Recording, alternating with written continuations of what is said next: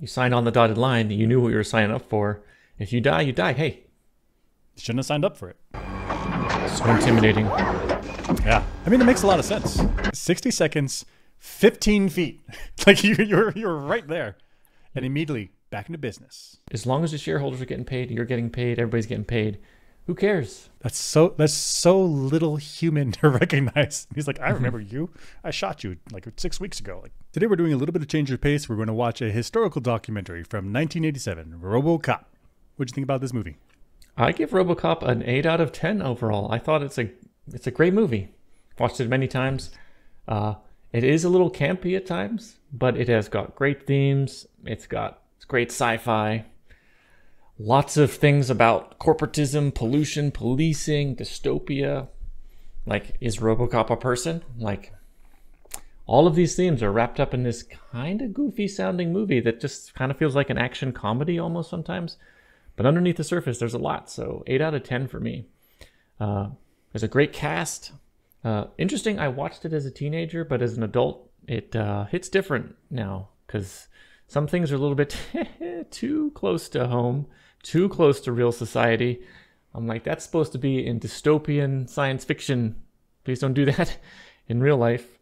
The ending was happy, but it didn't feel that way. And the goofiness and comedy coupled with the darkness and violence, it is a weird emotional ride. So overall, Robocop is one of a kind. I give it 8 out of 10. What did you think? I give it a 9 out of 10. So, and exactly as you said, as an adult, it hit differently. I saw this when I was a kid, maybe 6 years old, 5 years old. Whoa. Definitely, yeah, way too young. My parents didn't. My parents didn't care at all. Yeah, but there were definitely scenes that I was like way too much for a kid, and then scenes that just went over my head as a kid. But now as an adult, I understand it differently. And so particularly around RoboCop's family, that stuff hit real different. But overall, it's like, yeah, you're right. It has this goofiness, this like silliness. It feels like it's going to be like a summertime shoot 'em up. But actually, RoboCop delivers. It delivers on high level science fiction. It delivers on science fiction that questions what is a being. Because RoboCop is this former human, but now he's a robot. But he's a little bit of both. And RoboCop very subtly deals with these thoughts of what am I? What am I? And so fantastic film. Not only just shoot 'em up fun, but actually high level sci-fi. And the concept of this is that gore is still there. Like as a kid, I looked away, which like shielded me. But here as an adult, I'm gonna be tough. I'm gonna watch it, and it's graphic. It's way more graphic than modern films. But it's a part of it. It's a part of it. Enjoy it. Go for the ride. It's a wild ride. Let's talk about it today. Let's do it. So we start off with some newscasts. Let's see what the newscasts talk about. Very similar to like Starship Troopers, but these are newscasts in dystopian Robocop. Let's watch. 3 dead police officers, 1 critically injured. Police union leaders blame Omni Consumer Products, OCP, the firm which recently entered into a contract with the city to fund and run the Detroit Metropolitan Police So this is Department. crazy Nick to Jones, me. Division. The police is being run and taken over by a corporate entity. This is wild. Like, the police is supposed to be government run, no profit motive for the public good. Not just police, but the entire justice department of the nation. We want to have justice separated from financial corporate interests. That's right, because profit motive is a total conflict of interest with justice that keeps society together. To merge the two, that is wild. Yeah, you could really have messed up situations where there are conflicting incentives for, like, if you wanted to get people into jail, but then if you somehow made money by keeping them in there, then how would you ever get them out? How would you ever have them have reasonable terms? That's right. And if a corporation is doing crime, but they also run the police and the Justice Department, they have an incentive not to enforce the laws on themselves. Right. Who checks them? I mean, nobody. Dystopian society, science fiction stuff. That's what we're here for, science fiction. Yeah. Division President, OCP. Every policeman knows when he joins the force that there are certain inherent risks that come with the territory. Ask any cop, he'll tell you. If you can't stand the heat, you better stay out of the kitchen. Although seriously wounded, Officer Frank Fredrickson escaped and identified this man, Clarence Boddicker. Wait. So this guy whose name is Dick, he says if you can't stand the heat, get out of the fire, and he's talking about the policeman. So like if you, isn't that messed up? He's basically saying that cops shouldn't be cops if you can't risk being killed every day. That's right. He's sort of saying cops can be mistreated because, hey, you signed on the dotted line. You knew what you were signing up for. If you die, you die. Hey. You shouldn't have signed up for it. Yeah, shouldn't have signed up for it. What are you doing? Like, we don't need to, we're not responsible for your job. We can put you in line of fire all day long. Gosh, that's why corporations should be separate from like lawful entities, because his incentive is to not care about the police. His incentive is to make money.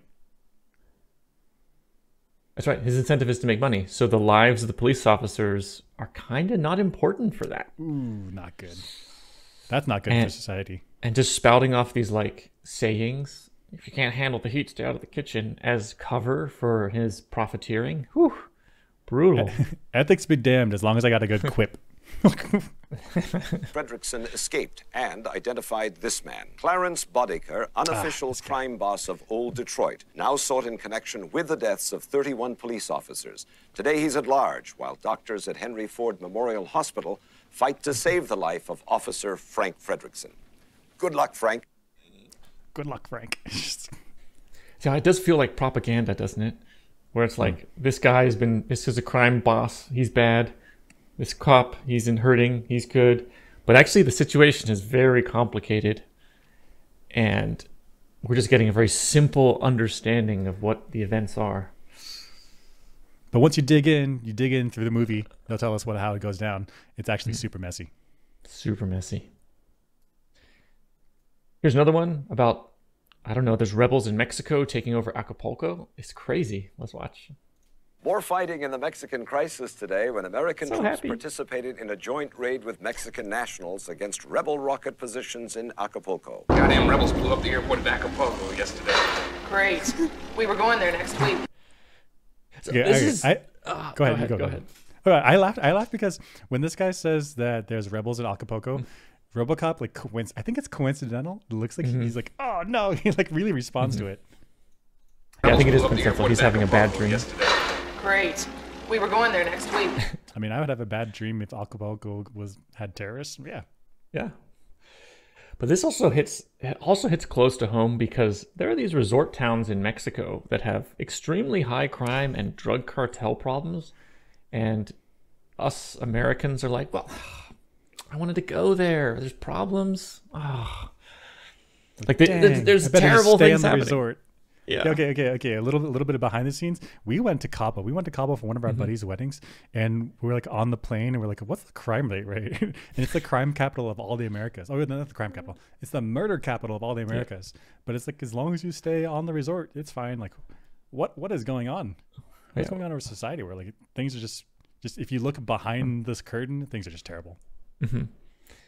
Yeah. So the prediction here in Robocop is that Mexico might turn into a full-blown civil war. I don't think we're there, but the cartel situation in modern life is civil war light, I guess you could call it. It's not good. Yeah. And the way these guys are talking about these horrible situations is very similar to how Americans talk about the stuff going on in Mexico. It's so dark. It's very laissez-faire, very like, whatever.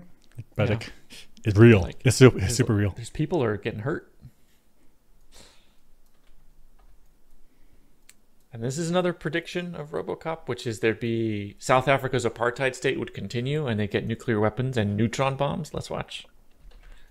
Top story, Pretoria. The threat of nuclear confrontation in South Africa escalated today when the ruling white military government of that besieged city-state unveiled a French-made neutron bomb and affirmed its willingness to use the 3-megaton device as the city's last line of defense. So I don't think this did not happen. Right, apartheid ended peacefully, mostly peacefully, and there's a new government in South Africa. So this didn't happen. But the idea of like rogue states doing terrible things, getting nuclear weapons, this is valid fear, right? Yeah, it's very possible that a government could have chemical or biological weapons and they could hold people at terror. That's right. That's why you got to go in and get the weapons. Go and get them. Let's go get them. Bring them some freedom. Helldivers too. Okay. It's such a good game. Yeah, I love it. And then this is interesting. So Robocop society, I guess it's still the United States, is a dystopian kind of nightmare, but also high-tech stuff. So let's watch this. And the president's first press conference from the Star Wars orbiting peace platform got off to a shaky start when power failed, causing a brief but harmless period of weightlessness for the visiting president and his staff. So the president could go up to space, and there's gravity in space. What? Yeah, so she said that there was a power failure in the Star Wars space station platform guy. There's a power failure, and then they lost gravity because of it. Does that mean that they have powered gravity in space? Right, because if it was like a rotating space station, then if power went down, it would continue to rotate. It still spins. Yeah. Still going to spin, so you wouldn't lose gravity. So that means if power goes down, gravity turns off. That means there's like some kind of advanced gravity tech. I think that's too much. The way I figured this scene made sense was they have some type of electromagnetic shoes. So if you lose power, then you lose like the coupling, just like with the recycling yard, or when you have like the auto junkyard, you have this magnet and then they turn it on and it like sucks up the car, but then you turn off the power and it drops the car, just like that. So that's what I figured they were doing on the space station. But to your point, yeah, it's this dystopian future. It's this vision of the future that things are not working well and society isn't working well. But also at the same time, things can be very good in a dystopian society. It's not like everything's bad altogether. Like some things can be very good. And for example, this. Yeah. So it's like dystopian society and space technology taking off. Crazy.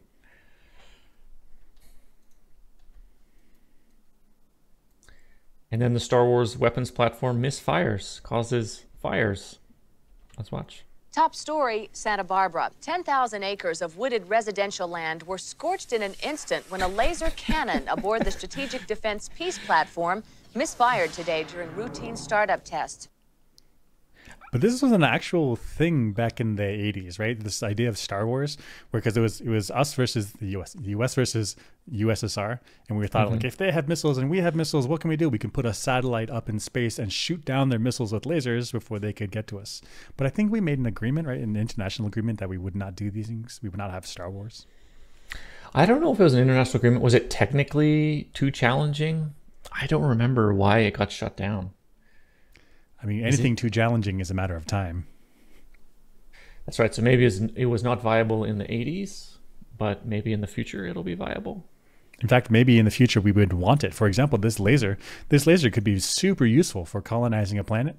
Say you have a mountain, like you're trying to colonize Mars, and you have this mountain or really like rocky granular stuff, boulders, and you're like, I need a flat space so I can land my ship. I need a flat space so I can build the first colony. With these space lasers, you just melt everything down. And that's why it's a peace platform. That's right. It's doing remote excavation. It's not. It breaks those rocks into pieces. And it was misfired, so it did damage to Santa Barbara. But that's it's a misfire. Yeah. It's really for peace. That's right. It could never be used against our enemies. I mean, we wouldn't want it to, but then all we have to do is not point it at them. That's right. It's for peace. Also, these newscasts just hit a little too close to home with just, is it news or is it propaganda? Is it news or am I being told a message? Like, in the age of social media, I don't always know the difference. Yeah, so who's to say that laser shot was from the U.S. space laser and not from an enemy space laser? But the news, they say it's like, oh, it's a misfire. Like, right. So we don't have embarrassment. It was misfired by us. We're not actually. It's not that we can't defend ourselves against the enemy. Like the embarrassment of we made a mistake is not as bad as the enemy attacked us and got away with it. Right.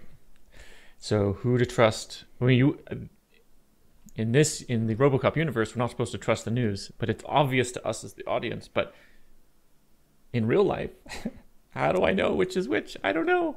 It's so good. Can't tell. When you're in the bubble, it's hard to tell. It's hard to tell. This is Detroit. So the skyline of Detroit. I see the OCP Wait, tower. this is not real. Wait. This is RoboCop Detroit. This is RoboCop Detroit. Okay. So they got the OCP tower sticking out above the skyline, looking great.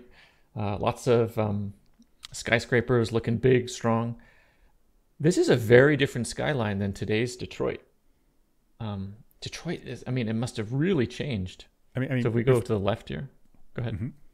Oh, I was going to say that the Delta City, the future has a silver lining. I mean, heck yeah. I mean, we're imagining a dystopian city, a future, but this looks great with prosperity. In fact, there's like active construction, and these buildings are strong and tall. Like, heck yeah. Yeah, it looks great.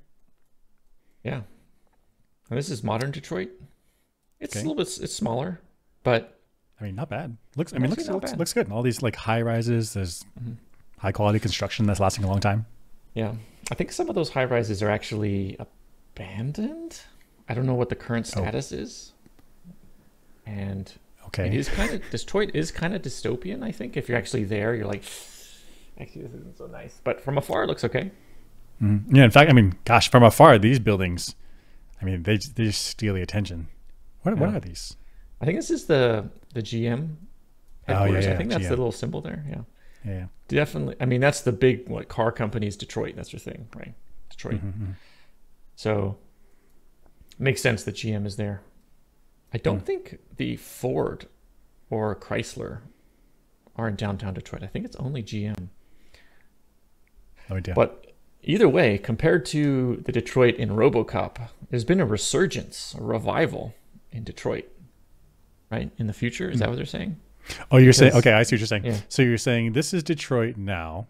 Yeah. And in the future, in the RoboCop universe, the city has had some type of boom where they've built new skyscrapers. And the skyline is totally new. So somehow Detroit has a revival. Also, no traffic. Look at that. Ooh. Cleaning the streets. I mean, it's like 5 a.m., but yeah, I guess, yeah, you know what? 5 a.m. in a metropolitan area, you still get traffic. People are Still going get to work. traffic. Yeah. Pretty good. Pretty good. Yeah. Yeah. So this is the robot. This is the counter robot. So there's Robocop versus this other guy, the enforcement droid 209. And so this is what one vision is of what law enforcement could be. Fellow executives, it gives me great pleasure to introduce you to the future of law enforcement. Ed 209. So intimidating. Yeah. I mean, it makes a lot of sense.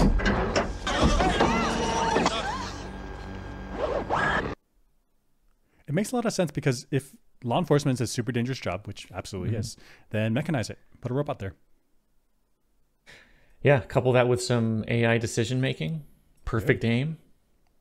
Hell yeah. Also, I like that this is it's a prototype, so it's a demonstration robot, and there's like loose wires and stuff and tubes, which makes sense because it's not fully armored up. Kind of looks realistic for a demo, right? Like up there on the left arm. Yeah, you see like some exposed wires. Yeah, kind of reasonable, right? My question is, it's a biped. Is that reasonable to have like a biped robot? Gosh, biped sounds difficult to me because biped has to have like dynamic control, whereas like what do you mean? Quadruped can be more stable most of the time. Like balance isn't an issue. Oh, I see. You're saying like when you like lift up one leg, your other leg and muscles around it are doing all these little micro adjustments. Yeah. And so why have a robot that teeter-totters like that? Why not just give it 3 or more legs?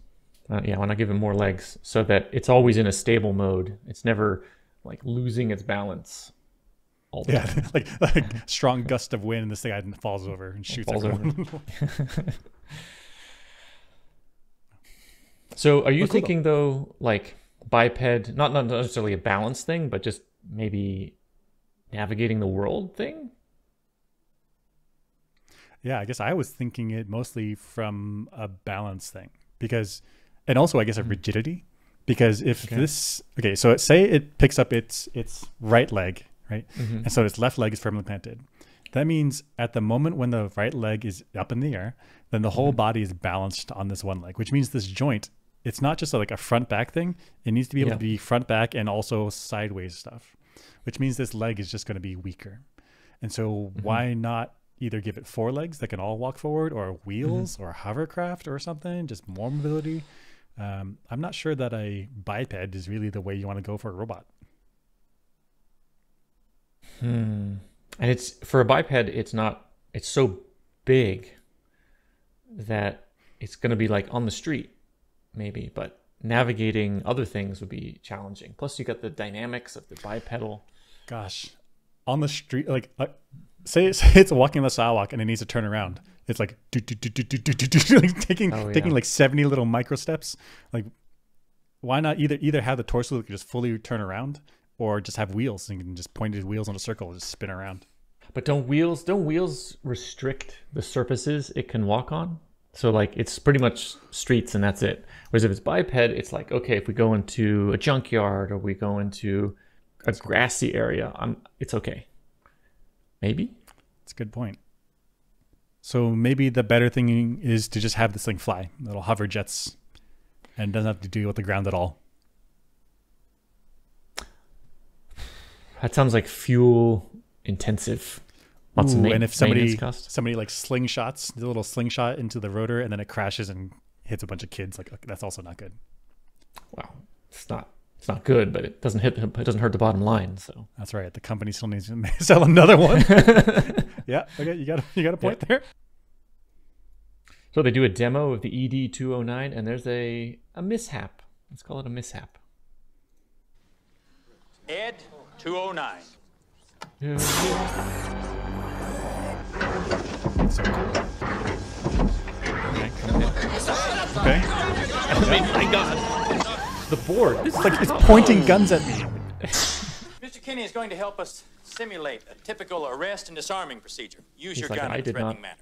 Point it at Ed 209. Not sign up for it. Like, yeah, I came in today for a meeting. I didn't like plan to be handed a gun. Yeah, Handed a gun and then be Yes, sir. pointed at with other guns with live rounds. live rounds. Okay, but also look how proud these scientists are. Heck yeah, Oh, yeah, heck yeah. You're like, doing a yeah, good job. my Doing a good yeah. job. Well, so far. Please put down your weapon. You have 20 seconds to comply. I mean, he said please. It's pretty good, right? You now have 15 seconds to comply. You now have 5 seconds to comply. I am now authorized to use physical force. They don't mess around. It's like a lot of physical force.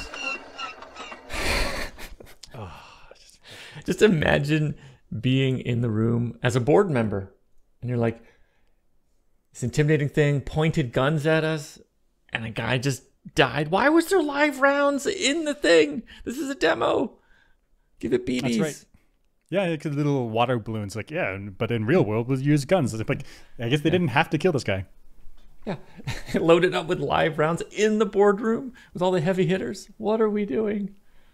Okay, but at the same time, these engineers, like, their robot worked, right? right. There was a threat. It took out the threat. Gosh, is this like... So if you're giving a demo, they've probably done testing again and again and again in the lab. It's worked. Flawless. They've done it 20 times in a row flawlessly. Not a problem. Now it's a real demo. Screw up. They were so confident, and then it screwed up. And this is what happens in demos. Yeah, the I've practiced many cannonballs. You know what happens when I ask my dad to watch? Mess it up. Every time as a kid. And there's so many. I'm thinking of the Elon Musk for the a couple years ago. He threw like this ball at the glass windshield of the Cybertruck, and it shattered. It's like, of course they did practice demos, and it worked every time. But then when they got on stage, something was different, and it shattered. It's like, dang, what happened? Dang it. Yeah. And here, the scientists, they screwed up. But what went wrong? How did they get to the point where they were so confident they put live ammo in it, but they overlooked something?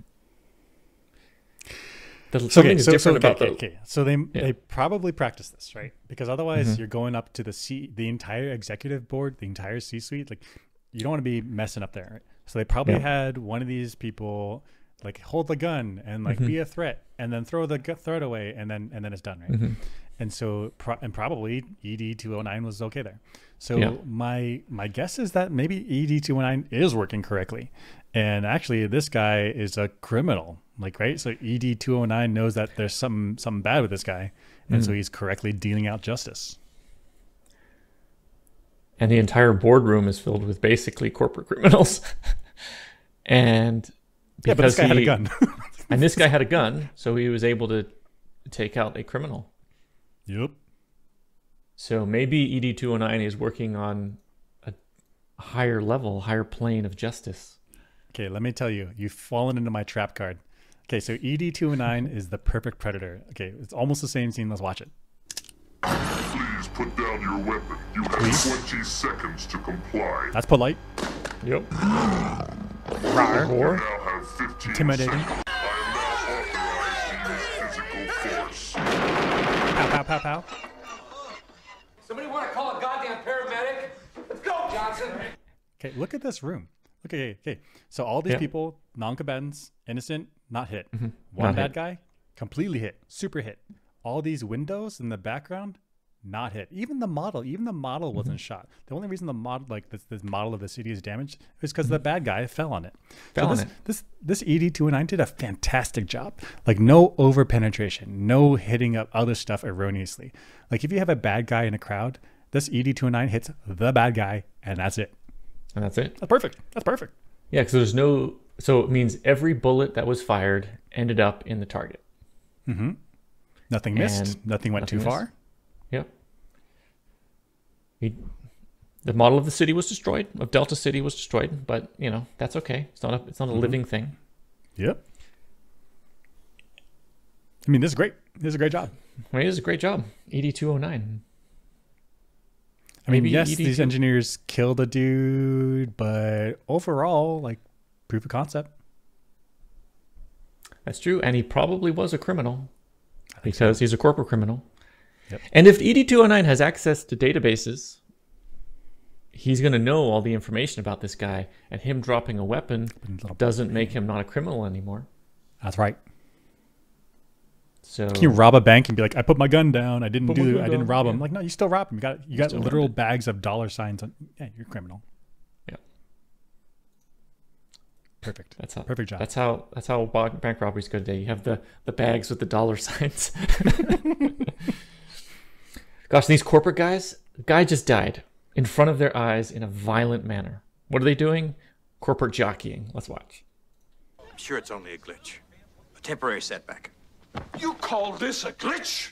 We're scheduled to begin construction in 6 months. Your temporary setback could cost us $50 million in interest payments alone. Not necessarily, sir. Perhaps you're aware of the all about the bottom Robocop line. program developed by myself at Security Concepts as a contingency against just this sort of thing.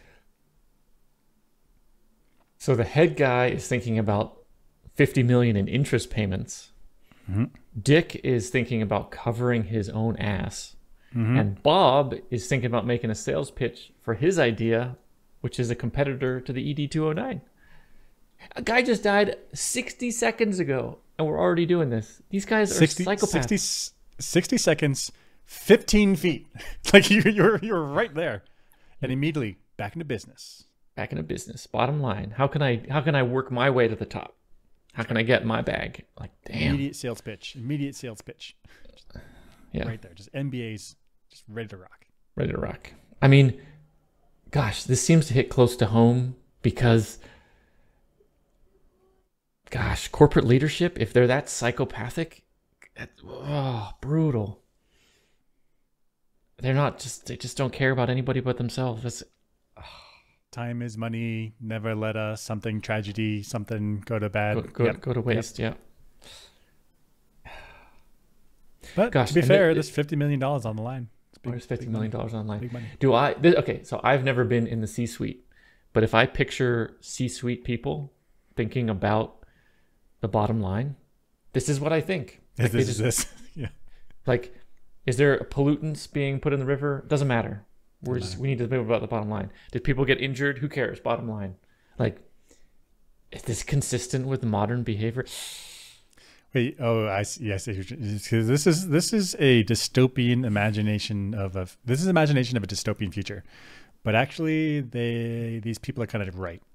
Like, right, it's supposed to be a caricature, but is it? Close the tab. Close the tab. Move on. It's not fun. Yeah, kind of plausible that that's how the actual behavior is. Mm-hmm.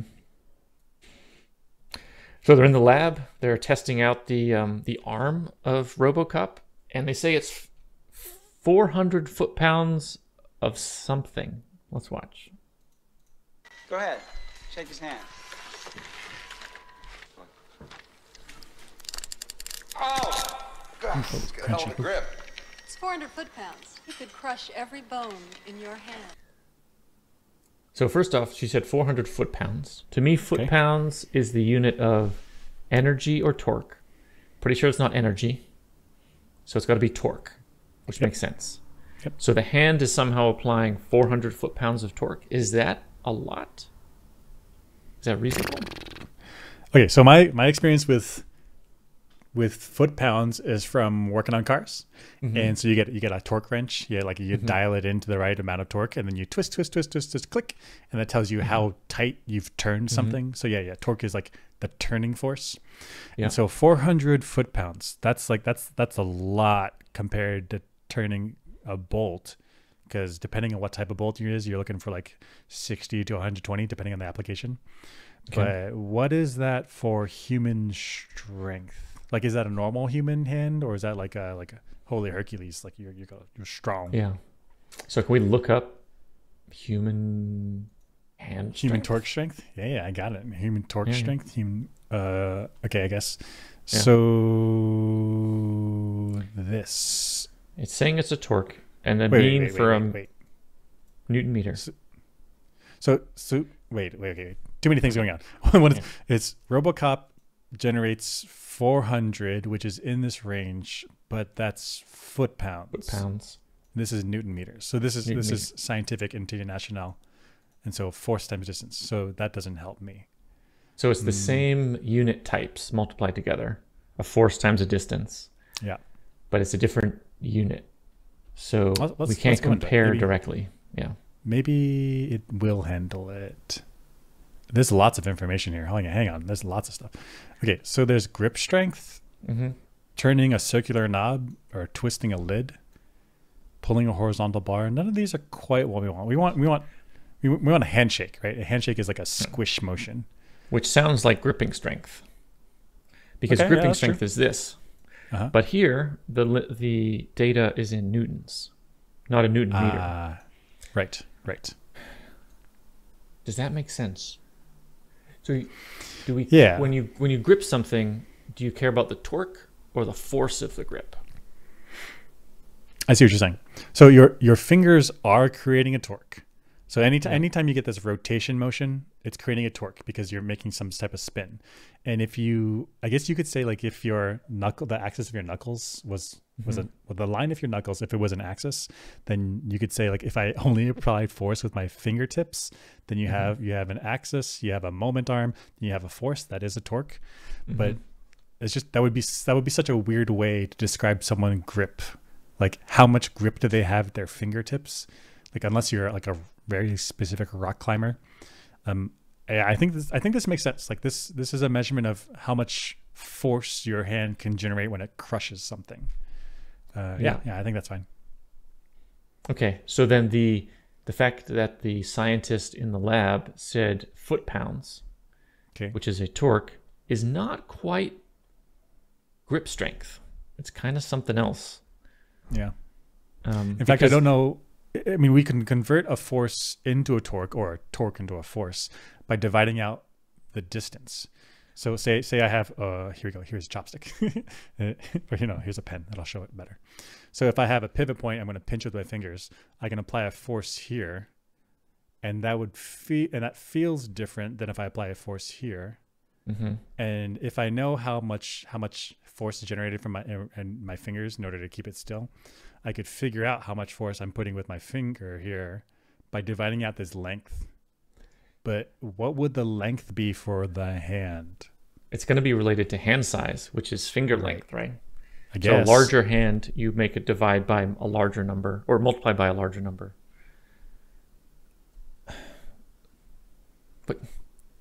And then a smaller hand, you're going to multiply by a smaller number, but that's kind of the wrong way to think about it, because for the same muscle force, you're going to be able to apply less torque because you have a longer arm. Mm-hmm. So it's really not supposed to be a torque. It's really, I care about what can my force be with my fingers. Right. I don't really care what the length of the fingers are. If I want to crush something, I care about the force. Perfect. So what does that mean for Robocop with his 400 foot-pounds? I think if we did. Okay, we looked this up. So we just got a unit converter. So 400 foot-pounds comes out to be 542 Newton meters. Yep. So that's still a torque. Well, I mean, what's an average finger length? I don't know, say like 2 centimeters in the midpoint. If you're crushing in the midpoint of the fingers. Oh, I see what you're saying. Because you don't actually apply force with your fingertips. It's like it's like everywhere. It's like a gosh. Okay, so not 2 centimeters. 1 centimeter is like your fingernail. So 3 or 4. I mean, there's not that much of a difference. So let's say 3 centimeters maybe. It's okay from the knuckle. I see it now. 3. Yep. Okay. Yep. From the knuckle, 3. So we take. Gosh, so 500. Wait, do you want to do 540 divided by so the length, but in meters? No, I guess what I'm saying. Oh yeah, that's a good idea to compare the force. So what number did I say? 542. 542 divided by the length, but in meters. So 3 centimeters is 0.03. 0.03. Yeah. Holy crap! 18K. What is a normal human? There we go. Robocop's super strong. Okay, let's get a little bit better. Divided by what was that number? 64. 64. 64. He's the equivalent hand strength of 282 people. Okay, that's strong. That'll crush your hand. Okay, I think we figured it out. Mm-hmm. So it's 400 foot-pounds. A lot of people's hands. Yeah, 400 foot-pounds of torque I think is an awkward unit, but making some assumptions about finger size of Robocop, 3 centimeters to the midpoint from the knuckle, we can convert that to a force, which I think is the more convenient unit for grip strength. And then we compared that to an average human grip strength, and we said it's 282 times bigger. So Robocop is strong. Crushing things. That means anytime he interacts with stuff like his gun or a doorknob, he's like just super gentle. Like super gentle, yeah. He needs lots of fine calibration at well below his maximum strength. That's tricky. That's a good robot. So Robocop has these prime directives. There's 3 of them, which is kind of similar to the 3 laws of Asimov. So number 1 is serve the public trust. Number 2, protect the innocent. Number 3, uphold the law. Are these good directives for Robocop? I mean, they seem like all good things, right? Like protect the people, serve the public, and uphold the law. All those seem like good stuff. So what is the public trust? What does that mean exactly? Public trust. Okay.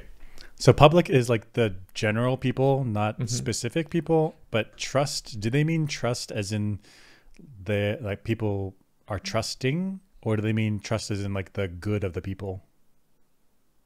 Is there like a legal trust, like a trust fund? Like the entity of the public? Maybe that's what it is. So the trust fund is some sort of, has a legal meaning, and maybe public trust has a similar meaning. Can we look it up? Maybe it means something. What is legal meaning trust? A trust is the legal relationship between created in lifetime or in death by a settlor, where assets are placed under the control of a trustee for the benefit or of a beneficiary or of a specified person. Okay. Can we put public trust? Can do. Close enough. Close enough. Public trust doctrine is a legal principle establishing that that certain natural and cultural resources are preserved for public use. Natural resources held in a trust can include navigable waters, wildlife, or land. Oh, so he's like protecting anything that's owned by the public or has benefits to the public, like water, parks, streets. He needs to infrastructure. He needs to protect it. Okay. Okay. Okay, I like that. Protect the innocent. By public trust. Okay, but what defines the public trust? Like, he works in Detroit. Does that mean he needs to do things for Greater Michigan? Like, does he need to care about the Great Lakes?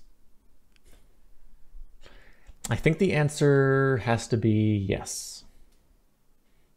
But what if OCP is like, we benefit the community quite a lot. So protecting OCP is the same as protecting the public trust. I think so, as long as they're both aligned. Okay. So wait. But what if protecting OCP would do a greater benefit for the community than directly protecting the actual community? Isn't that also protecting the public trust? Right. So if OCP is polluting a waterway and OCP is providing jobs to the community, should Robocop protect OCP or should Robocop stop OCP from polluting? That's ambiguous. I don't know. It depends. It depends on how Robocop's programming works out the greater good. Like, what does it mean to serve the public trust?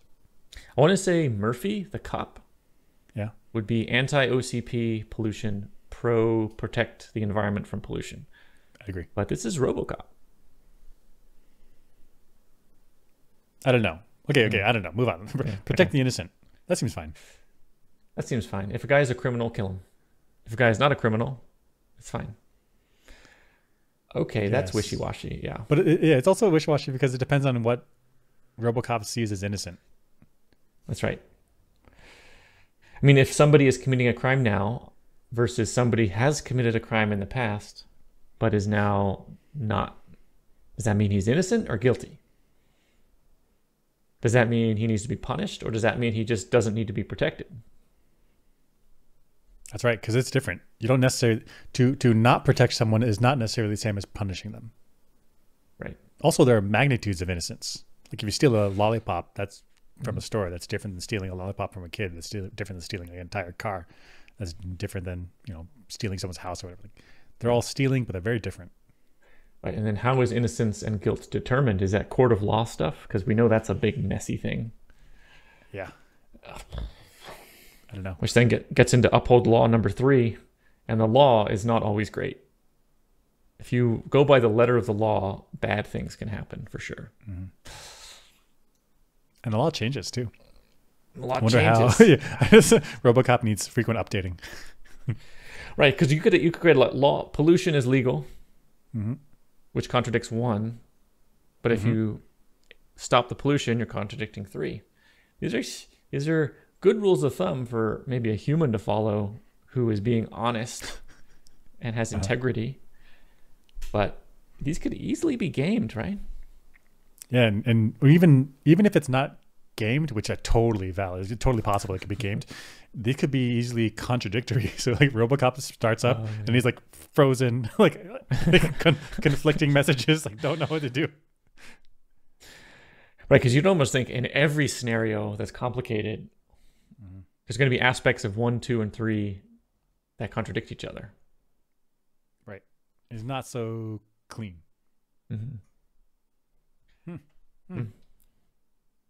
Okay. And these are separate. These are separate from Asimov's laws. What are Asimov's laws? Let's look. Let's look that up. Yeah. Wrong window. Asimov laws. These are like the laws of robotics. So a robot may not injure a human being or through inaction. Wait. Let me start again. A robot may not injure a human being or through inaction allow a human being to come to harm. Okay. Reasonable.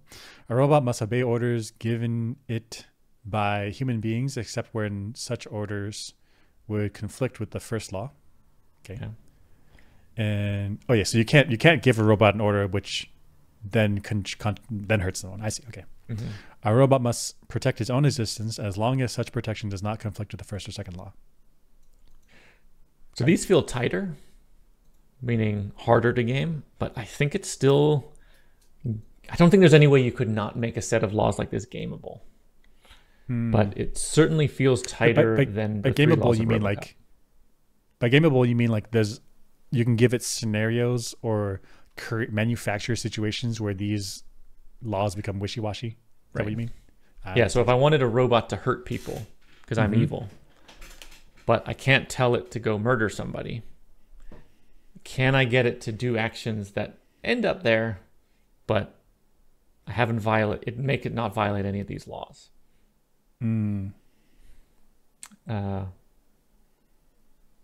So I feel like you could create dilemmas, you could create conflicts of interest so that it has to violate one in order to do anything. I see. Oh wow. So the laws individually all make sense, together they all make sense, but you're saying you can create situations where to do either an action or an inaction or to do anything, you're going to violate one of them. I guess a good example we came up with was pollution and OCP. If OCP pollutes the river, that harms people down the line in a village down the river. Yep. But if you stop OCP and put them out of business because they can't pollute anymore, then everybody loses their job and they go into squalor. So which one do I do? And I can't do inaction, so I got to pick one. And picking one violates something. That's complicated. It's complicated. I think it's impossible to write perfect laws like that, but it's fun. On the plus side, we get an insight into how Robocop works. And I'm calling it here. In 1987, Robocop was predicted body cams. And let's see the evidence. Happy New Year. Okay. First of all, that's weird. First of all, it's weird because it's celebrating New Year. I get it. They're working on this project. Super fun, right? But then this engineer, she kisses Robocop's eyes. Right? Like, isn't that like Happy New Year? Let me kiss your eyes, like lady. Yeah, that is weird because it's weird, right? Because that's his sensor. That's his eye. Here's a little lipstick, and you can't see stuff. She didn't even come in with a little Windex after. Like kiss him on the cheek, kiss him on the forehead. Like both of those make sense to me. Even on the lips, that's weird, but at least it's like a normal place. Who kisses in the eyes? What is this? What super weird. Okay, what? I think in the room, forehead makes the most sense. Yeah. That makes the most sense. But that's not the point of this. Okay, let's keep going. Okay. Robocop. Okay, he stands up. Stands up. He's eye level with everyone, right? When you're at rest, you will sit in the chair. Yes, I understand. Okay, but then he's eye level. He's standing up, and he's clearly taller than everyone. Right, so eye level's at the chest, actually. Right? It's like he's same level, or this is their height, whatever their height is. And they're looking at his sensor, his camera, wherever it is, right? Yeah.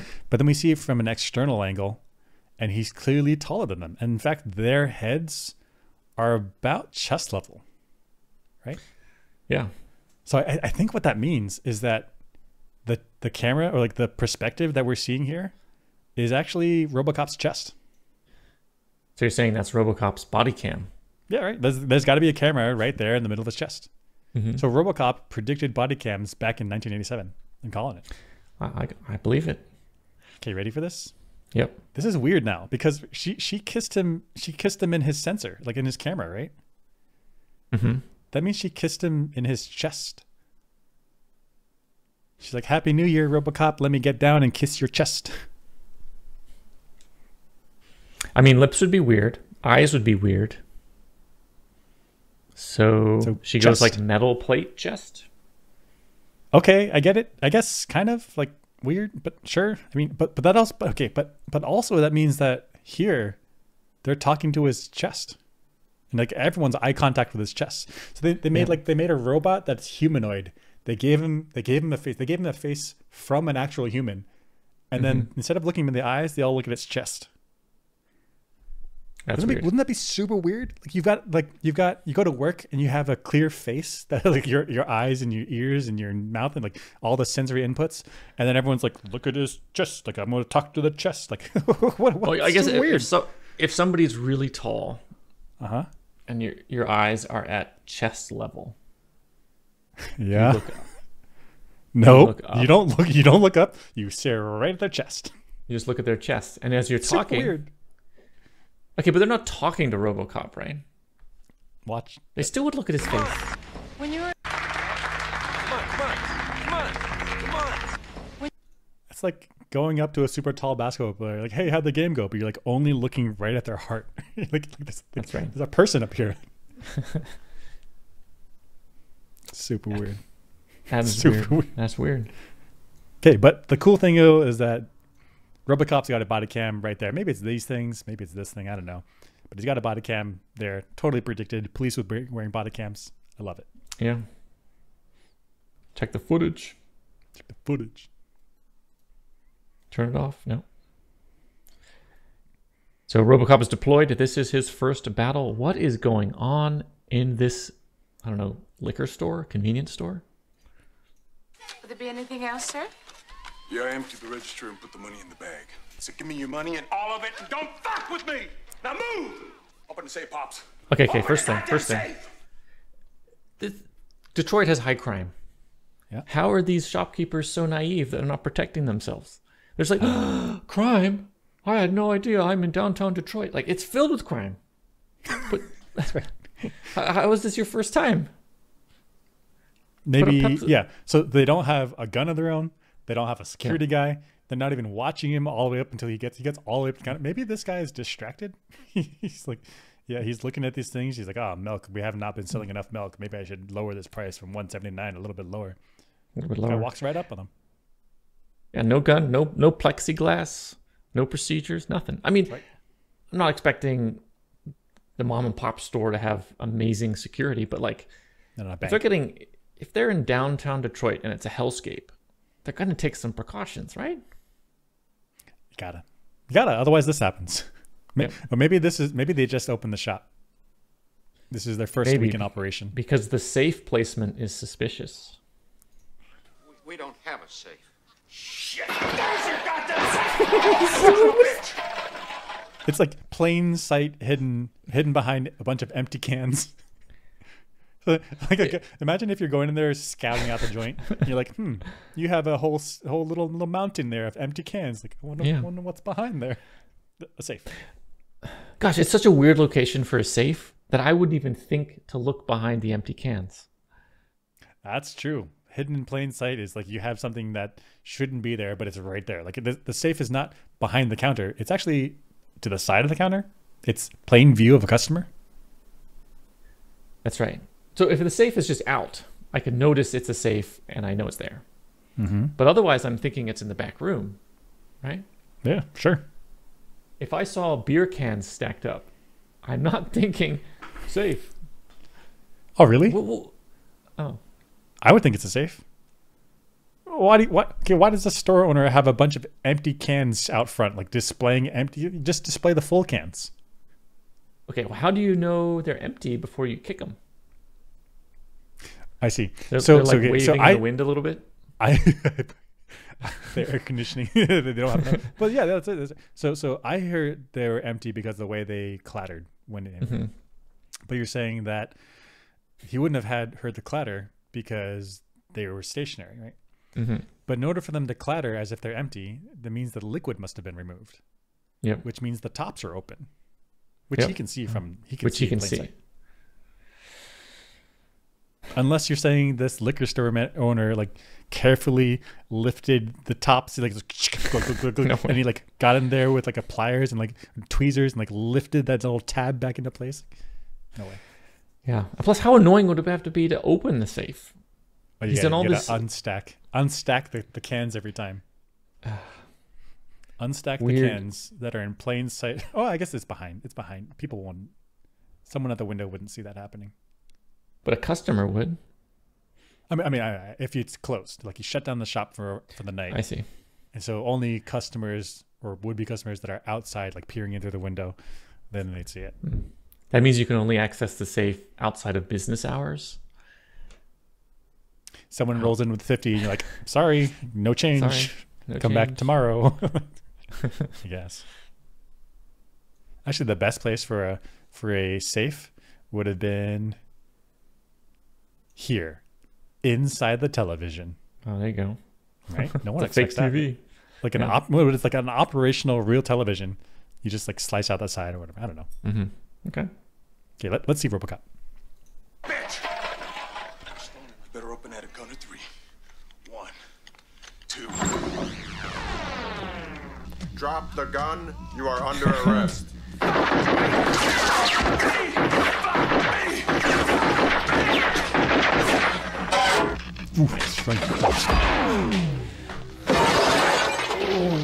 Thank you for your cooperation. Good night. Would that kill a person? Would that kill a person getting thrown into the refrigerator? Yeah, getting hit. No, well, getting hit by Robocop's arm enough to like turn you upside down and throw you into a refrigerator or the refrigeration section. That's a good point. Okay. He So doesn't, let's. He doesn't just get knocked down. He gets knocked down. Okay. Let's think about this. So one thing is that he doesn't get knocked back. Mm-hmm. Like if he was, let's right there. If he was standing still, and then Robocop's just like backhand smash, right? And he went backwards. That means all the force would have come from Robocop, right? Yeah. So what I think this is he's running forward. Robocop stiff arms his neck, and then he should fly feet forward and do a little tumble, right? Right. So his momentum is stopped at the upper body and continuing in his lower body, which makes his feet swing out, which is what happens, right? No. No, not really. Oh, wait. He goes away from Robocop. Oh, he completely changes his direction. Holy cow, that's a lot of force. I thought it was a clothesline. It's not a clothesline. Because right? So here's his torso and his arm straight out. Yeah. And then there's his torso, his arm straight out. Yeah. And the bad guy is flying straight along the arm away from Robocop, which is this direction. And there's the fridge. And he's not running that hard. So the guy came in, hit Robocop's arm, and then went 90 his velocity changed 90 degrees. And he's not tumbling. He's just been redirected. Which I take back everything I said. This launch is just straight up Robocop. It's nothing to do with this guy's already existing forward momentum. In fact, Robocop cancels it out and he shoots him sideways. That's an enormous amount of force. That's like lose both your shoes level of force. It's a lot of force. That happened very quickly with a hard metal surface. This guy's dead. This guy's 100%. He's gonna be close. I mean, he hits him in the shoulder, the collarbones. Yeah. But those are going to be broken for sure, right? Those are broken for sure, yeah. Either way, it ain't going to be pretty. Yeah. Cool place to land, though. Oh, yeah. Just chill out there for a little bit. The shelving and the eggs gave way enough to cushion the blow. That's right. Yeah, all the styrofoam egg cartons absorb the impact. Why are there eggs in here? What is this place? At first I thought it was a liquor store, but I think it's a convenience store, like a bodega or something. But bodega, is that the New York term? I think it's the New York term. With lots of liquor selection, but also with some food and other conveniences.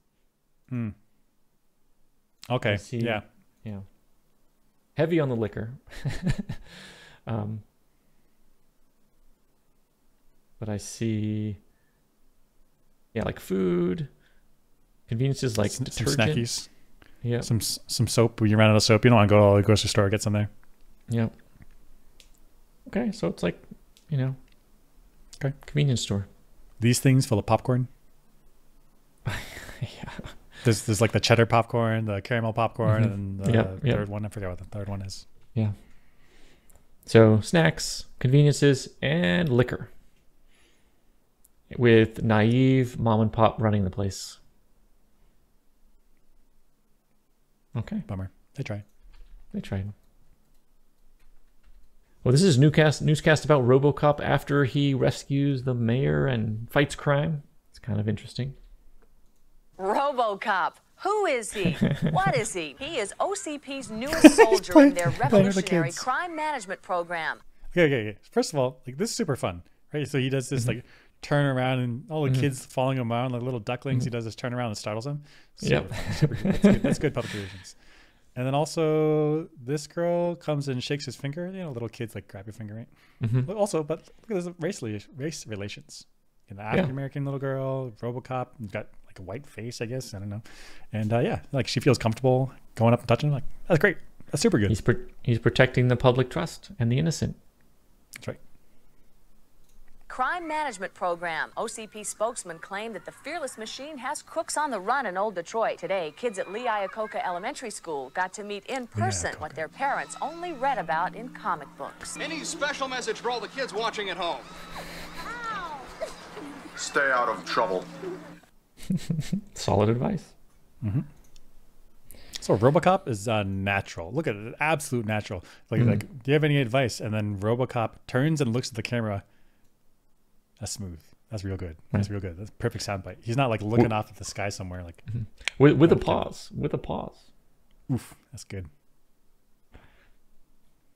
Gosh, but how much crime can Robocop be stopping? He's just one of them. That's right. So really, what he's saying is don't do crime when I'm there in the room. Right. That's right. So if you're gonna rob the store and I'm there, don't do it. Do it tomorrow.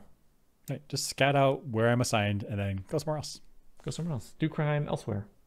Yeah, but unless they have a fleet of Robocops. That's right. Yeah, imagine a Robocop in every corner. Whew. That would be some authoritarian. Yeah, this is the advantage of ED-209 is you can mass manufacture them, whereas Robocops need partially dead people. That's right. Wait, was Murphy fully dead or partially dead? Partially dead. I mean, I guess he was shot in the head. So he would have died. I mean, he was dead. Was he full dead? I don't remember. I think he was full dead. But I guess biological functions take a long time to come all the way down. So maybe they grab him up and they put him in Robocop and the rudimentary functions are maintained. I don't know. I'm just a physicist. I don't know. Yeah, Robocop world. So this scene, Dick chastises Bob for not following corporate procedures. I'm not sure what you would say. But Dick understands the game. You're supposed to get as much money as you can for yourself and the corporation now. Now, it's not about working. It's not about effectiveness. It's about money now. Let's watch. Yeah.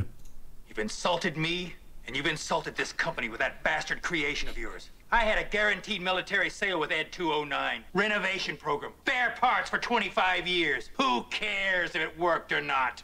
The old man thought it was pretty important. Dick. I mean, Dick is playing the game.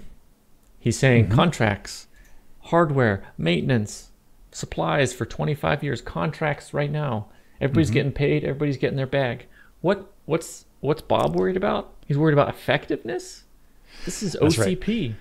I mean, effectiveness is important. You want your product to do the thing that it's supposed to do. But if it does it so well that your company can't make more, then you've not done a good job as a corporate CEO person.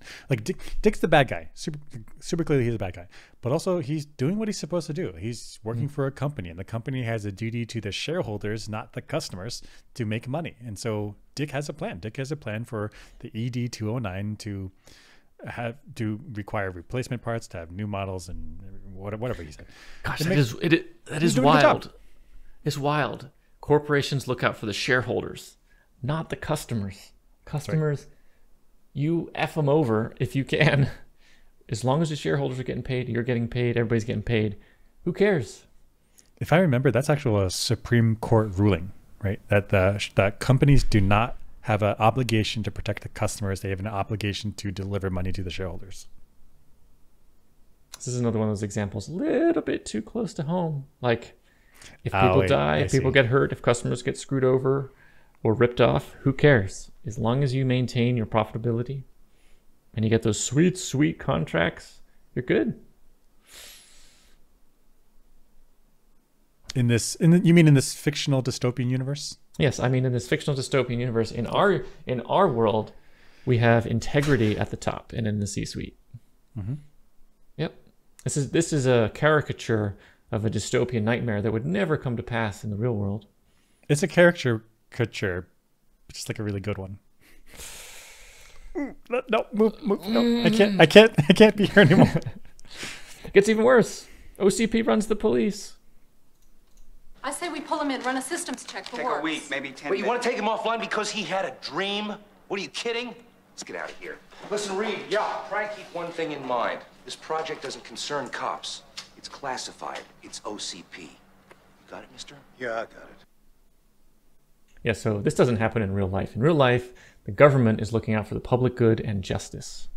Yeah. Right? And corporations have absolutely no say in the matter or influence or even direct ownership of any of the government.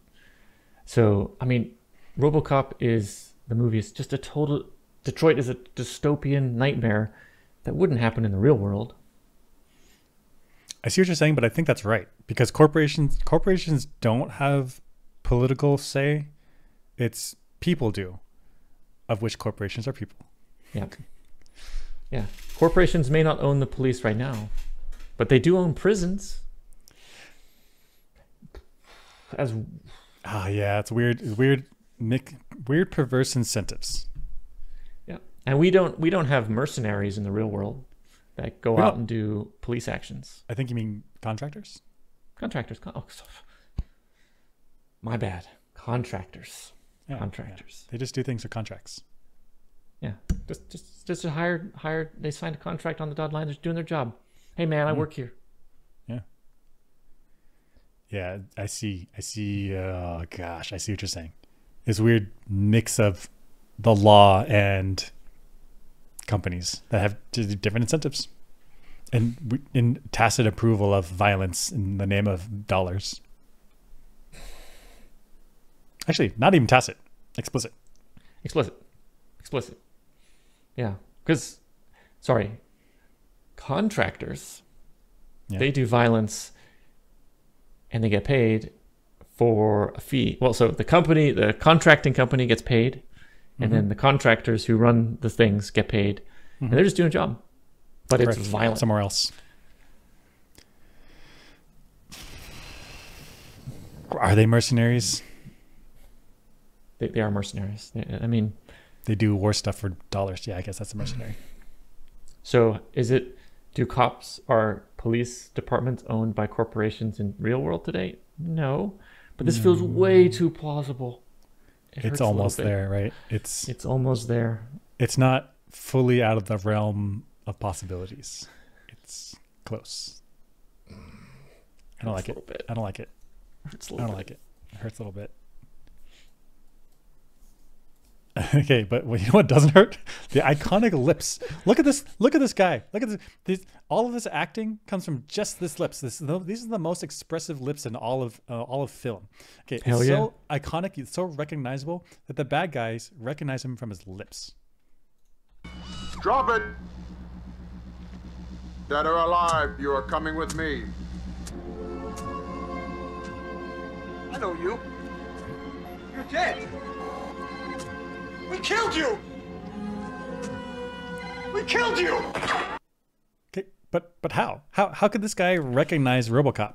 Like, this is a generic helmet, generic body. There's no way to recognize him except for the lips. Okay, so if it was a friend you've known for a long time, years, and then you do a lip lineup, could you recognize your friend? I kind of want to say maybe. Wait, lip lineup. You're talking about like you're at the police station behind that two-way mirror, and you're like perp number 1 through 5. Cover up your face. Yeah, just only lip, and you're like, oh yeah, I recognize his lips. I recognize my. Maybe I want to say maybe you were pretty good at facial recognition. Really? How often do you? I look at people in the eyes. What do you do? I mean, you look them in the eye, but you see the whole. You see the whole face, like our. and committed to memory. I don't know. I don't want to say it's perfect, but you could. Okay. I thought this guy was a lip freak. Like this is his thing. Like that's his particular just him the kink that sets him apart from all the homies in the hood. Is he memorizes people's lips. I think you're right though, because it's not like this guy knew Murphy for years beforehand. He saw him for a very, very short time, and then he was mangled by bullets. That's right. And somehow he like memorized Murphy's lips, which means he's dialed in. So I interpreted it as he has some weird lip fetish where he just is really dialed into people's lips. But what you're saying is actually maybe not. It's maybe not a weird thing. It's just that humans are really good at reading people's faces, because it is a part of functioning in society. Is you need to be able to read and gauge and judge people's emotions and expressions. So you're saying the human brain is programmed to read a little the twinge of a lip. It could be a difference between a smirk or a smile or someone saying really nasty. So you need to read people's faces. And so you're saying that this guy's super good at it. In fact, maybe even better than other people. Who knows? Whatever. But he can recognize the lips. I'm saying, I think there's that automatic system in humans. But I'm saying he's suspiciously good at it. That I'm agreeing with you. Okay. That he is maybe got some kind of lip thing going on where he's like looking everybody he's remembering. And you're saying that it's more likely that people can read lips or memorize lips or recognize lips than like an elbow or whatever, because like humans read people's faces. They don't like checking your elbow like, hey Jim, that's Jim's elbow. Like Jim. Nobody knows. Okay, I buy that. Still weird though. Like I think it is weird. That's so little human to recognize. He's like, I remember you. I shot you like 6 weeks ago. Like Incredible. Yeah. Gosh. That guy could have had lots of careers that weren't crime without those skills. Incredible.